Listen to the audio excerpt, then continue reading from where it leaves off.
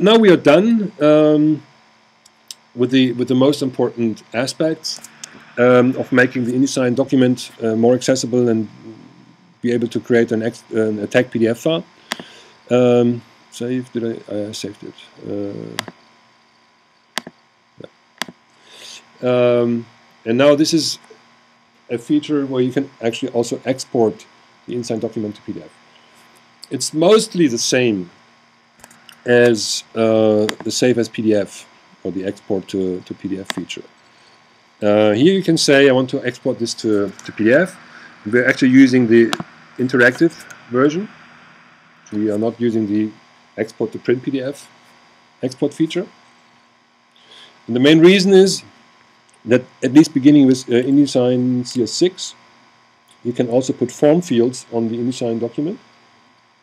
You can export them also into the tag PDF, but only going through the interactive PDF way.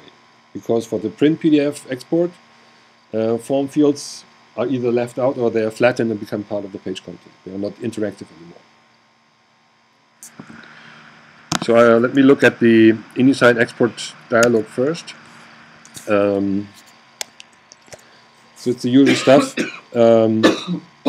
Some of the options are just options that depend on what the document is like, whether you want to export pages or spreads, whether you want to look at the document right afterwards in Acrobat, whether you want to page thumbnails and so on. It's all not really relevant to accessibility.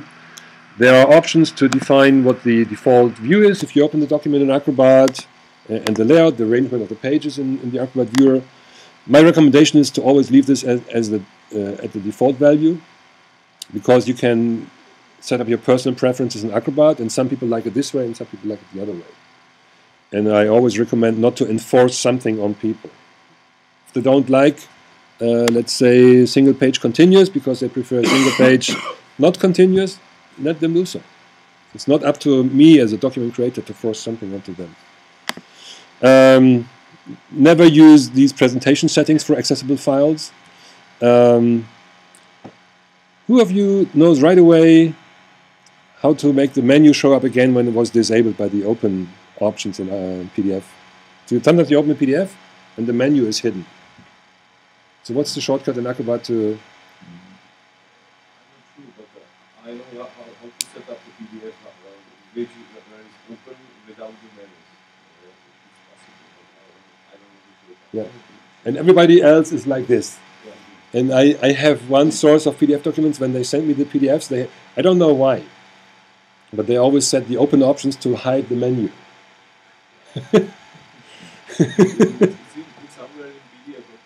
I think it's Command-Shift-M, but it doesn't matter. What I do is I close the document, because that always works. Then I look up the shortcut, then open the document again and apply the shortcut. Been there, done that. Yeah, so just don't do it. So the middle section here is around presentation mode, where it opens the full screen and advances on its own and so on. Forms and media, you should include all. If you have them, they're probably relevant to the document, form fields and so on. And of course, create the tag PDF. And that should also be checked. That's a very specific detail. It's about tabbing order for form fields, for example. And there's a couple of mechanisms how you can establish the orders. You could go top left, bottom right. There's something else that I've forgotten. And you could say, well, if there is tagging structure, just look at the tagging structure. So even if the rightmost form field is the first in the tagging structure, go there first and then go to the left one and then go to the next one. So, and I could create a tag PDF right away. Can I create a PDF presets? Unfortunately, no. And that's not good. Yeah, it's not good. Yeah. So everybody is complaining, and I still don't see why they do not put these options inside the other PDF export dialog. They could just add another tab and. Or some solutions using PDF presets for automatic saving PDF later in design. Yeah, I know. We are specializing in this. So MadeToPrint, which is one of our other products, is going to have a feature that lets you do this in a fashion that you can have presets. The image handling, of course, is whatever you need for your workflow. One important piece of advice in one of my last seminars, a person was saying, well, I can set the image resolution to 15. Because blind people don't see anything anyway. I get very small PDF files. Of course, it's important to understand there are other people than blind people with accessibility needs. So just choose something that's useful. And actually, a low vision person may use special tools like either a physical magnifying glass or just what I'm using here. Yeah, and it makes sense to have enough pixels there so that you can still look at it in a meaningful fashion. So it doesn't even let me go below 72, but anyway. So do something that makes sense also for normal users, and especially if you have screenshots, for example, you need at least 150 to really make it show up nicely. I've recently seen a brochure for disabled people with a screenshot from the website, and I could not read it because the resolution was too low.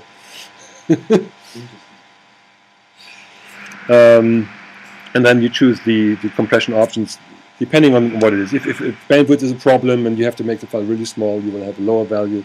If you want to enable people to print it on their home laser printer in 600 dpi, you make it larger.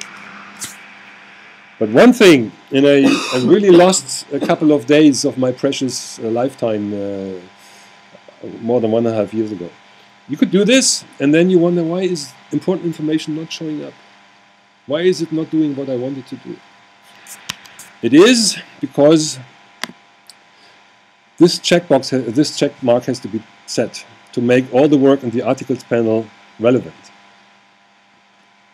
And when Adobe introduced this article panel in CS5.5, I was trying it out. I was creating a very complicated article, like in this document.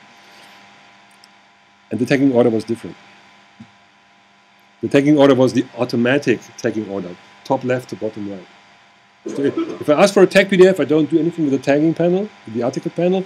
InDesign tries to guess what the order is and then just put tag in there. And I was changing something in the article panel, I was changing something else, no effect. So this is very important. And by default, if you launch InDesign for the first time, it's not checked. And you can check, if you have no document open, you can check it once, and then it will be checked. But essentially, if you get a document from somebody else, the setting will be in the document. So if that person did not check it, it's not checked on your system either. And then you have to go there again and check it anyway. So before you go to save interactive PDF or tag PDF, make sure this check mark is set. Is it something that you can force to be checked? Yeah, using MadeToTag, MadeToTag sets it. Okay. So we do it. Excellent. But just in case you don't have MadeToTag on the machine, I just wanted to warn you and spare you lost days of your precious lifetime. Yeah, especially if you teach other people to do this, yeah, and then you forget to mention this. They go home, they try it out for one day, and it's not working. Yeah, they think, yeah, training was crap. Yeah. So we set it automatically. Yeah, but and we also do a lot of other things. So there's some things where InDesign doesn't do a perfect job, and we try to fix it. So. I will click on Create PDF in just a moment, but what it actually will do, it will use the InDesign mechanism to export to interactive PDF using the right settings, and then it will do post-processing. So it will take the exported PDF file and process it some more using actually technology from Color software, fix a few things, and then you have the final PDF file. So in this case, I'm asking for spreads. I want to view it after exporting, and I create my PDF file. I just put Krakow here, so we know it's the right one. Am I in the right folder? Yeah. Saving to disk using InDesign, and processing, and then opening up in Acrobat.